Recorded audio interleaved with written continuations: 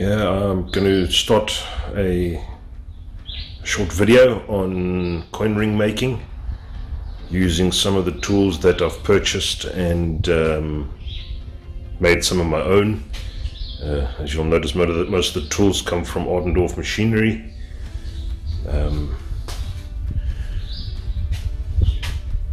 Little grinder,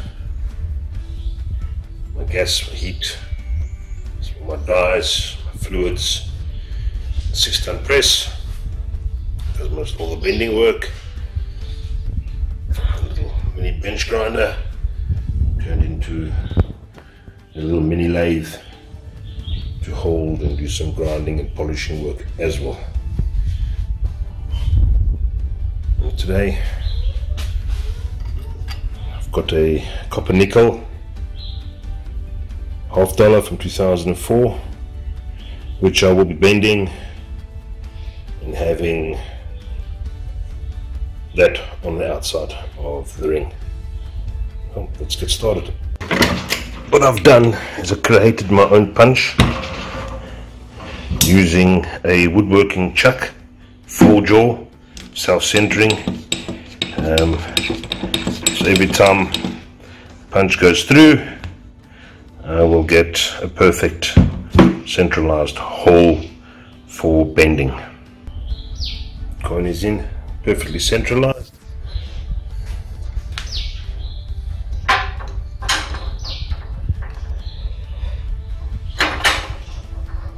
Tightened. And then we can use our press to get down there. Obviously we want that central as well.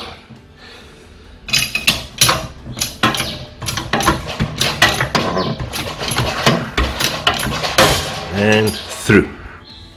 There we now have perfect centralized hole for making and bending the ring. Now that we have the hole in there, the last thing we want is any cracks to happen.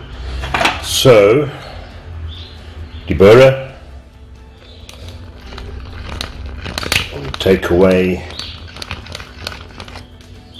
any chance of a crack happening, which you don't want.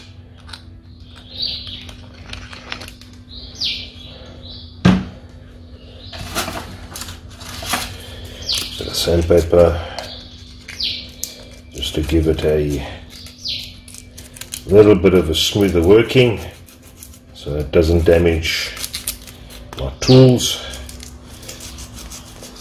for bending and getting it shaped.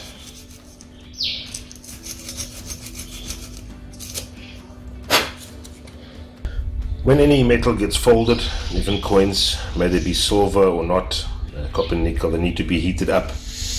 No, it doesn't make the coin harder, it does make it more malleable, so that you can bend it without cracking it.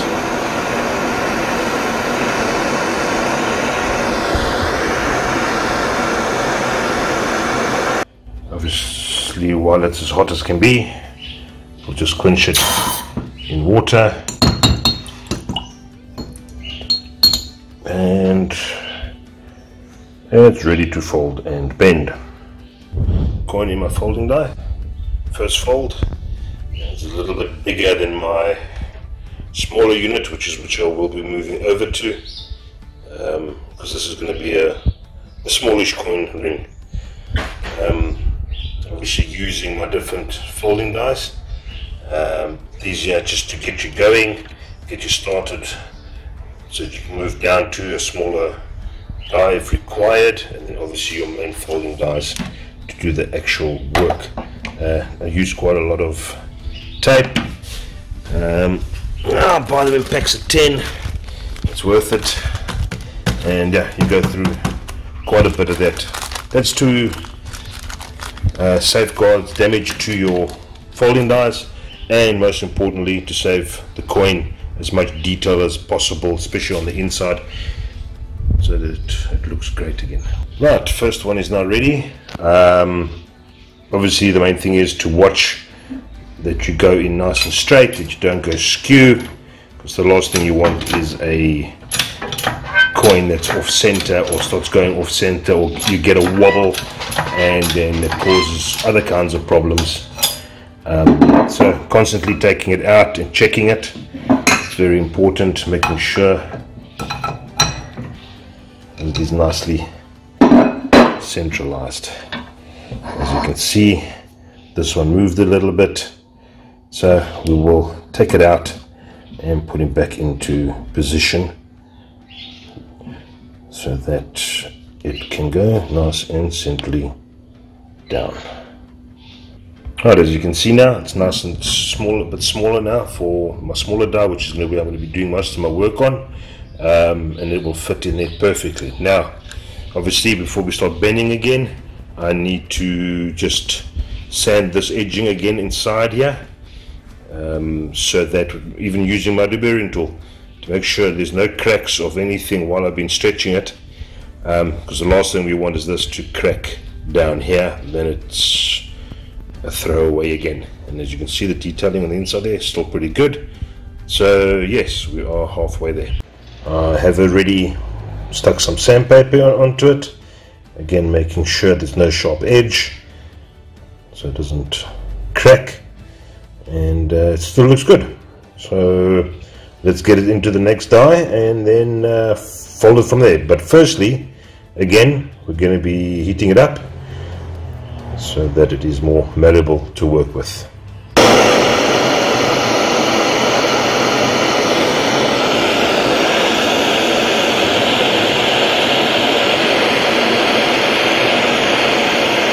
In there again, I'm going to be using this one here just to get it going, and as you can see, I've put enough of thread tap on because we want to try and save as much of that inner working detail as possible. So I've set up the die and let's go.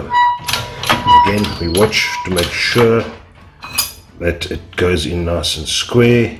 See here, already starting to pull slightly skew, so now I'm going to reset and do it again.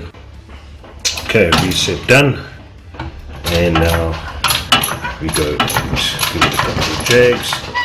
Not too bad, going right, and I think we'll do there for now. So far so good, no cracks, no nothing. Gonna give that a bit of a sand and a clean up again to keep protecting the coin.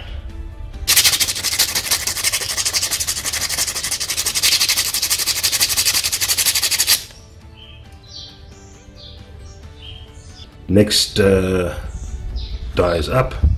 We finish using the smaller one, thinner one, and I've gone to the bigger one so I can get to my requirements a little bit quicker and easier.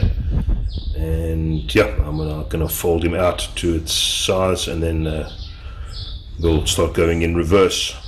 It goes, and that's as far as it'll go, and that is it.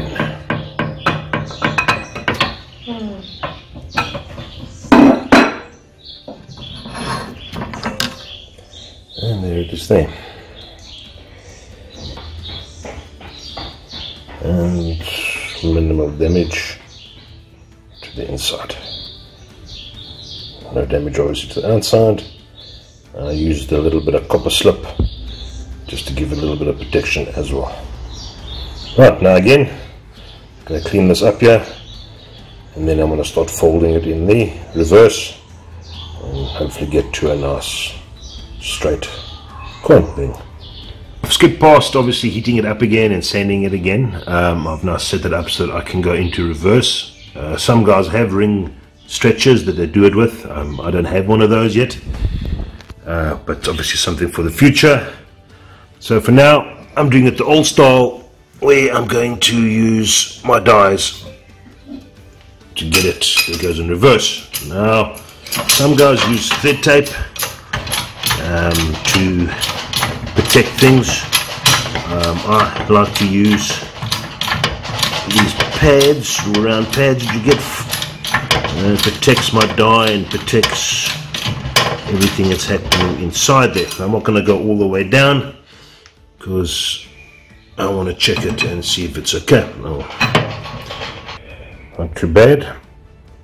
It's got still a bit of a kink there, which I will now heat this up again and then hope for the best that I can get rid of it.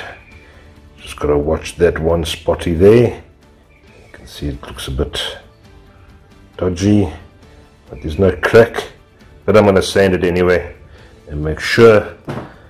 Then I'm going to do that last bit with this, and then we'll start cleaning it up. We are now back into the die, into the press, and we're going to give it that last bit of pressure so that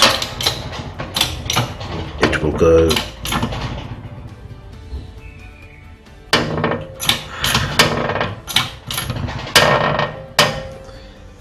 and that's it. Should be good. Let's have a look. Fairly straight, looks good. Now to start cleaning it up. Not too bad. Could do with a little bit of a squeeze to make it fit nice and tight, but for now it's good enough. And we'll set up. She runs.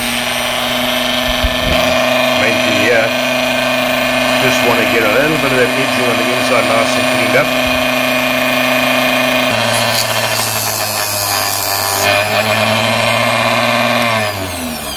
Having variable speed makes life in the world of difference.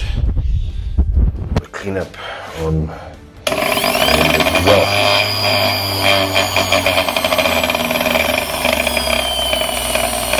Being that it's copper nickel, you also pick up on a lot of edgings and so forth are all a bit gold in color.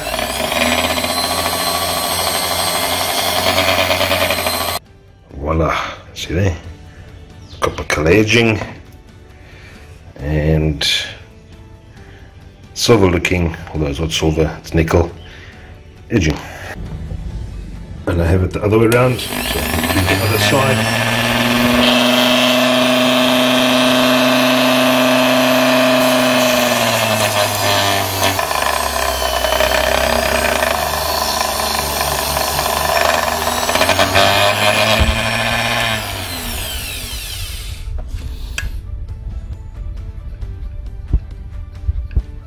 Now, depending on what kind of person you are, you can leave this as it is on the outside. Some people like to have some darkening done in the background, therefore patina is being done. But this coin usually comes out looking quite nice, with a bit of a shine in it. Inside just needs some work. That's where steel wool comes in. 0000, and does the job quite nicely.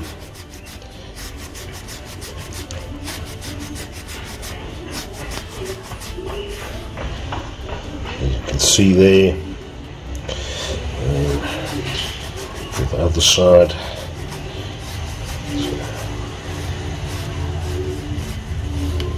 Let's have a look. Not too bad. And you can use the same on the outside, depending on how shiny you want it and how much of the darkening you want away. You would like your detailing to stick out. So leaving a little bit behind does help, but then you can always do a complete shiner as well, where everything is high gloss polished and it looks pretty smart. But that usually only gets done on those items that are actually silver. Tends to work better. Copper nickel always tends to have a bit of a darkening behind it, but you want battles to get away. Use one's Dremel to get even more of a polish or clean done.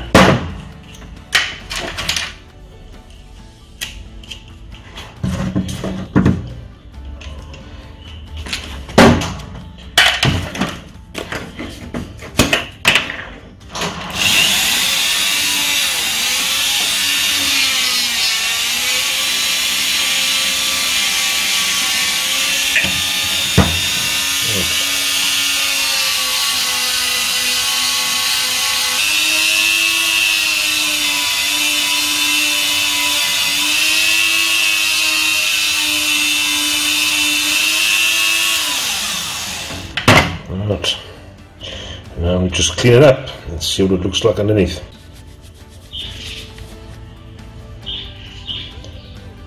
Came out as a nice shiner. Not too bad. Looking pretty snazzy, I must say myself. And